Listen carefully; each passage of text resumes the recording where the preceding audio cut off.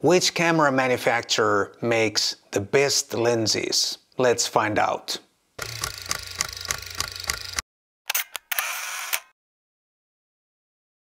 Hi guys, my name is Matti Sulanto and I'm a photographer. And in this video I'm going to find out which lens manufacturer makes the best lenses. But before I go into that, let me first thank Skillshare for sponsoring this video. Canon lenses are really awesome and they have a long tradition in lens making too. But those Nikon lenses are absolutely the best, and Nikon has a long tradition in lens making too. But those Fujinon lenses are way above the rest, and Fuji has always known how to make great lenses.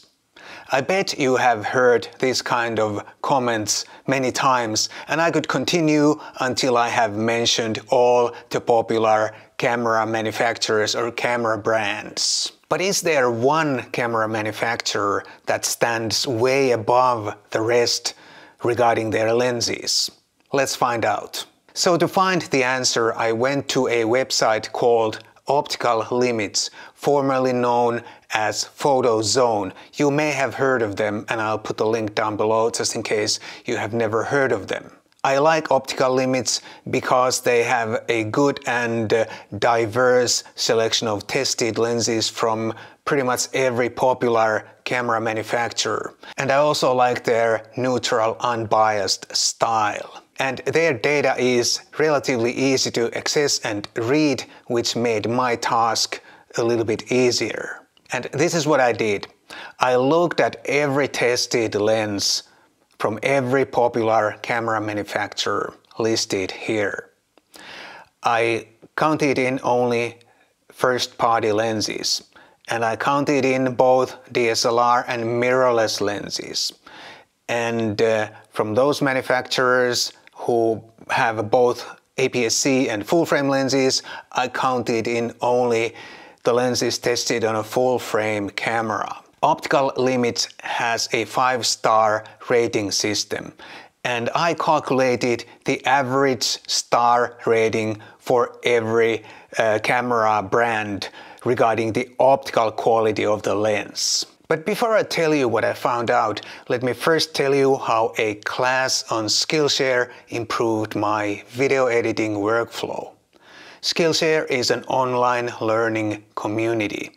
I joined in many months ago already, and on Skillshare I have found many classes that have improved my skills from baking to drawing, and this time I was looking to improve my video editing workflow. And even though there are so many classes and topics on Skillshare, once again I managed to very quickly find out what I was looking for, and that was a class called Final Cut Pro 10 Edit B-Roll by Brian Garcia. Brian shared some really excellent tips and tricks that made my video editing workflow so much smoother and less time consuming.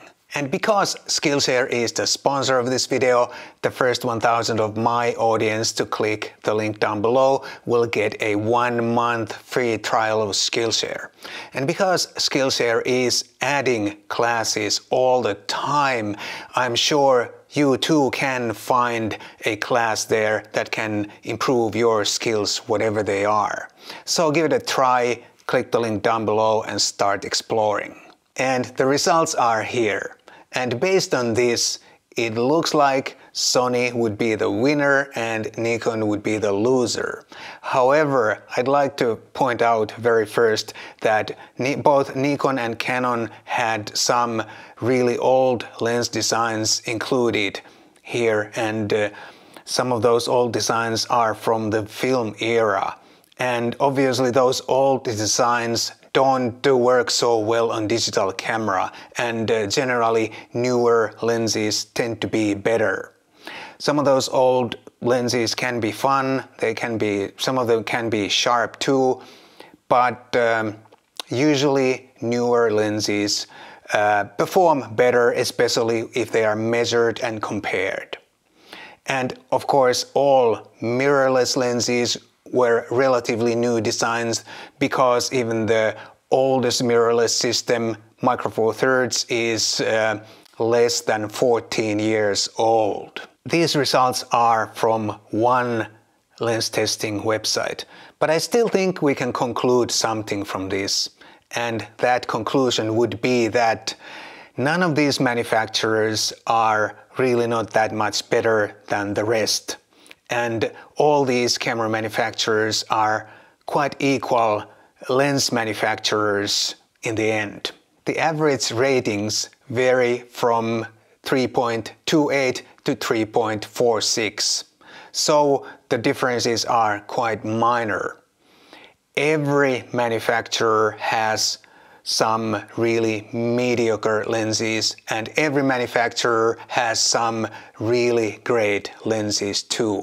My personal experience is that you can make awesome pictures on pretty much any lens as long as you understand the limits of the lens. For example, a kit zoom lens is probably not the best for indoor sports, but the kit zoom lens can still deliver great travel photos or landscape photos, for example. You are, of course, free to explore more lens testing websites and see if you can find information that is somehow significantly different from what I found.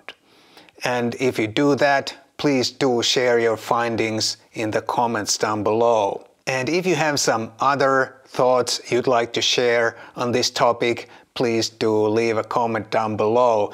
And also remember to go out and use that awesome lens you have mounted on your camera, regardless of the lens brand.